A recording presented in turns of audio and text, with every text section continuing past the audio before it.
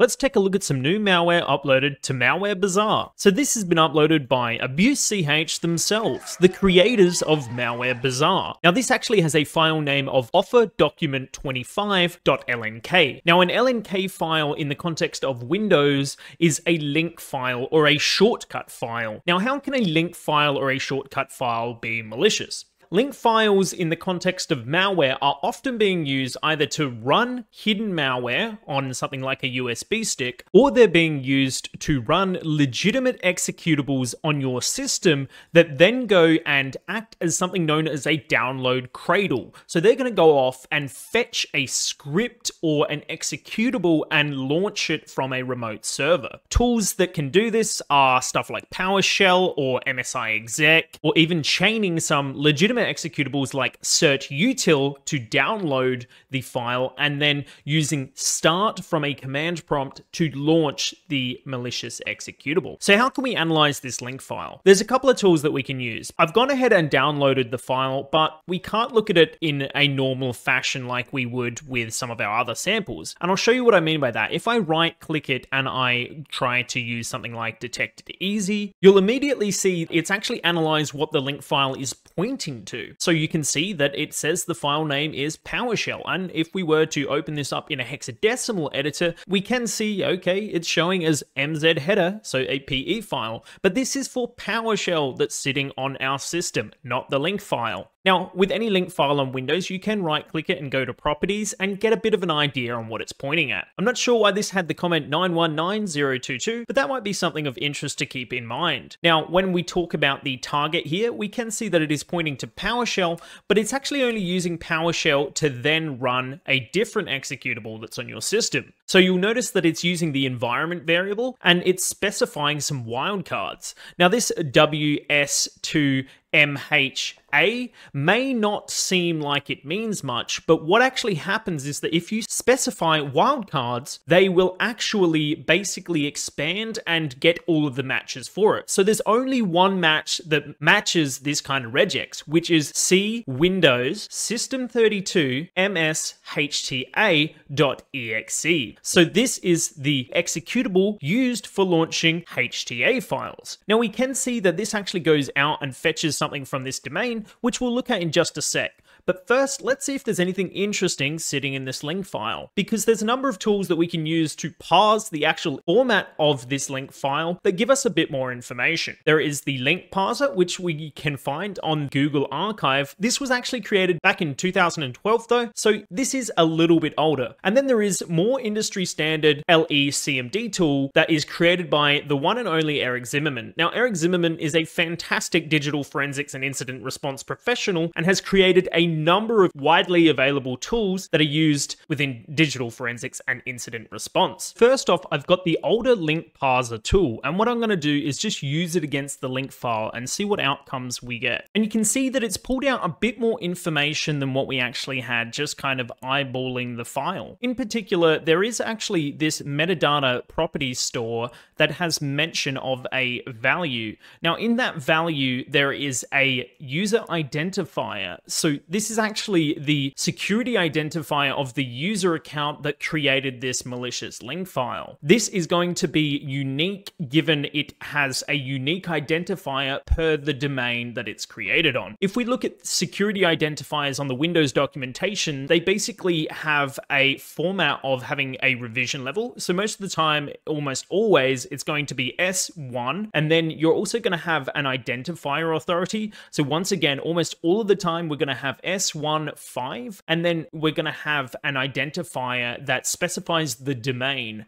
So that goes all the way down to the end, and then it has a relative identifier. Now, the relative identifier here of 500 is the local administrator account. So that tells us that the user has used the local administrator account on their system. The identifier for this domain could be used to track maybe similar malicious link files that have been created and used. There are other elements that are common in malicious link files, but it looks like they've been stripped or they're just not present in this link file. So for example, the net BIOS would be one of those. So let's take a look at another tool. Let's use LECmd. What we're going to have to do is specify a file, and then we're going to specify the link file. And if we run that, we can see that the same information has been pulled out, but it's presented in a little bit of a nicer way. So we can see now, once again, in the header field, it says that the target created, modified, and access is null. So this is where the unknown was seen in the other file. It does rip out the source created, modified, and access as well. So this actually gives us some timestamps as opposed to no timestamps. That being said, generally there will be net BIOS for a system name that this was created on,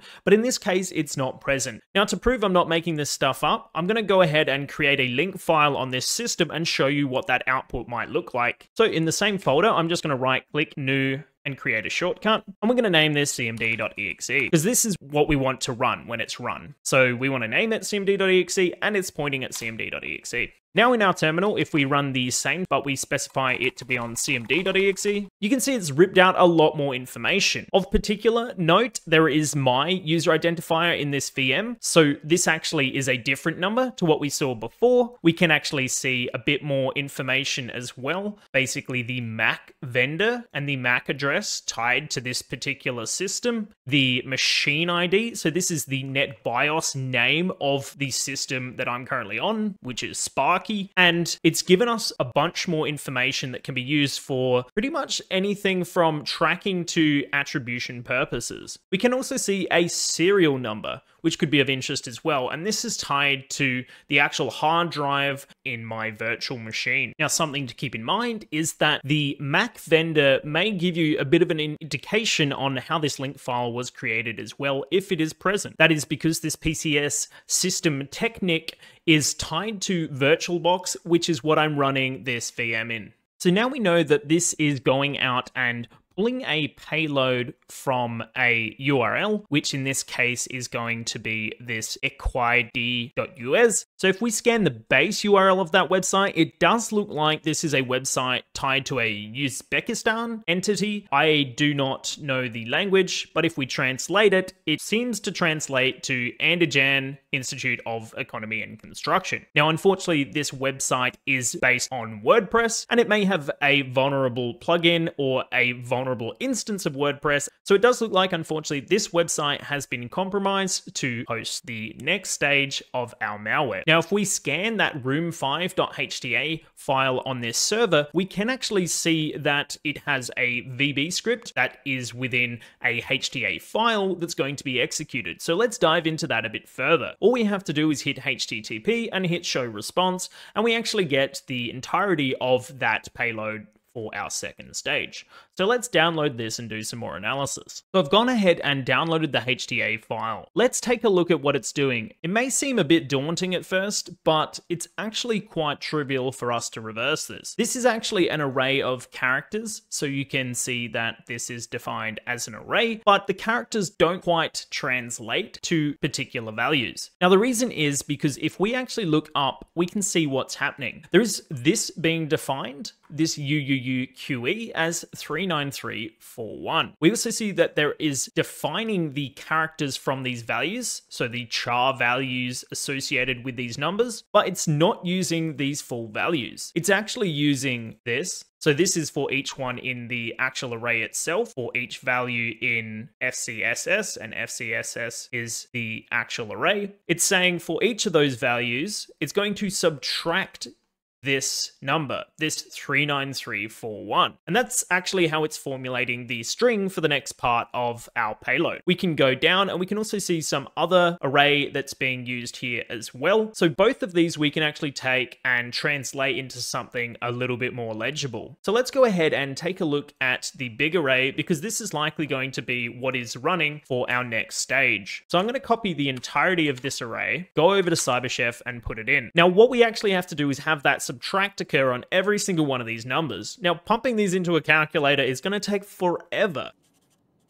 That That's not the way you're supposed to do it, Dad. They want us to do it this way. I don't know that way. Why would they change math? Math is math. Okay, Math Dad. is math. So we are going to actually use a little bit of hackery using CyberChef to be able to do this. The first thing that we want to do is actually place these values in registers. Now, we want to create a fork operation so that all of the actions that we take is going to occur on each individual one of these values. So let's run fork. We are going to split this. So this is what is going to define the split. We are going to split it based on a comma. And now we can see that they are all on separate lines. Now we're going to have to use the register function, because what we want to do, you'll see this actually cycles through all of the values, and what we want to do is do a bit of hackery here. So we can see that there is a subtract function in CyberChef, but we actually have to specify the delimiter that this is going to be used against. Now, if we try to do it based on a line feed, we need the value that's going to be subtracted on a new line. So we can use something else. So in this case, let's just say a comma. And what we're going to do is we're going to do a find and replace. So if we put this above the subtract, let's just disable that for a second so we don't cause any issues. What we're going to do is we're going to replace what's in each register, and to prove that it's not only one value in that register, but the value of each individual line, we can go $R0, so that's how we access the register, and we want to replace that with $R0. And if we bake this, let's get rid of global match here, we will actually see that the output is the exact same regardless of whether we have that on or not, because we're not doing any changes yet. What we have is a hard-coded number that we want to change for every single one of these values. So let's create a comma, and the value is this 39341. So let's put that now in as well. And now you can see every single line actually has a comma and the 39341, the value that we're going to have subtracted from the larger value. So let's actually turn on the subtract now. Remember that the fork operation is going to do this on everyone. And now we can actually see numbers that are char values that can be translated back into the original words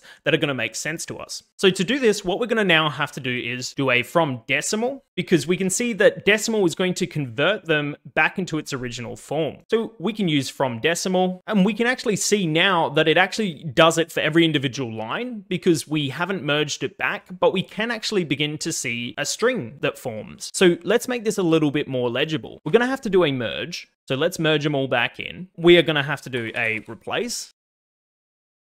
And what we're going to do is we are going to find a new line and replace it with nothing. Actually, let's replace the new line with a space. Now we can actually see that what we're doing is going from decimal and space as the delimiter. So now we actually get the next stage of our payload that we want to analyze. So let's take this and save it as the next stage. I've also just gone ahead and taken that smaller array. So that smaller array that we can see here, that formulates wscript.shell, which just indicates that wscript is going to be used to run this next stage. So now looking at that downloaded stage3.bin, it looks like there's a little bit of noise here. So one of the things that I'm going to do is actually do a find and replace. So we can do that using the extended search mode in Notepad++ and replace everything. And now it looks a little bit more legible. So we can see the aim is to use PowerShell in order to write a file to disk. We can also see a function that seems to be checking if something ends with something. We don't know what it is yet. And if it does, it's going to use run DLL32.exe to run it. Now, a good assumption here is that this might actually be the extension .dll, so that if a DLL file is being pulled down, it's going to use run DLL32 to launch it, because it can't launch by itself. We can also see another one, which might just be if it's an executable, it's going to use PowerShell in order to run the file. And then there's another one, and this one's a little bit more interesting because I'm guessing this is going to be an MSI file, but the difference here is that the malware author or whoever has created this has actually put in a typo. We can see it is MIS.exe. The problem is this is actually MSI.exe on a Windows operating system. If they push down an MSI file, it actually wouldn't launch and would break at this point of the chain. So typos are pretty important. We can actually also see evidence of it downloading a file. So there is this .NET class that's being used to specify a TLS connection should occur. So this is obviously connecting to a remote server using TLS, and it's downloading data. Now, the data that it's downloading, we actually have to backtrack a bit to actually see what's going on. It's going to be using a new object of some sort of maybe .NET object that's being used to download the actual file, so maybe the download class. we actually have to understand what's happening with this function here, because it does look like this is what's being used to transpose those numbers into something that's a bit more relevant. We can see that that function has an input that it takes. So we give it an input of those numbers, which is an array, and then it's defining a variable, which is 77153. We can also see that that is now later used for each of those values that are passed in, each of these in that. What it's going to do is it's going to subtract one from the other. We once again just have a simple substitution or subtraction that is occurring here that we can actually use to get that next stage. So what I'm going to do is actually take a look at these and use the same operation that we had in CyberChef, the difference being that we're going to use 77153. So I've changed it to 77153. And now if I start with the first array, we can actually see that it does come out to .dll. We can take this second array and we could probably do this for all of these. So this actually isn't an executable that's going to be launched with PowerShell.exe. This is actually running a PowerShell script. That makes sense. I probably should have assumed that. And then we also have .msi. Once again, MISExec is not going to launch an MSI file. And we can see net.webclient. So this is just specifying that it's going to be using that particular .NET class in order to download that file. Now, the main thing that we see here is that there is an environment variable that's being expanded. So this environment variable of app data expands to user app data roaming. So something is going to be deployed in the roaming directory with the name rumor.exe. What we're going to do is actually take this to see where that next stage is being pulled down from. And we have the same function, right? And we can see it's hosted on the same compromised WordPress website. So if I go back and look at that WordPress website, we can actually see that it is still hosting this rumor.exe. Now, what is this rumor.exe? Because this is ultimately the payload that's going to be deployed on the endpoint. If we look it up on VirusTotal, whoa, lights up like a Christmas tree, except without the green. Basically, this has an overwhelming number of detections for formbook malware. So now we have a good idea that someone has compromised this Uzbekistan website to upload a malicious HTA file that is going to be launching the formbook malware. So now we actually know what that malicious link file is doing. I won't go too much into the actual formbook malware because I might save that for another video where we can deep dive into that. So thanks so much for watching. That's all I wanted to show you today. Let me know your thoughts, feelings, comments, anything else in the comment section below, and I will catch you next time.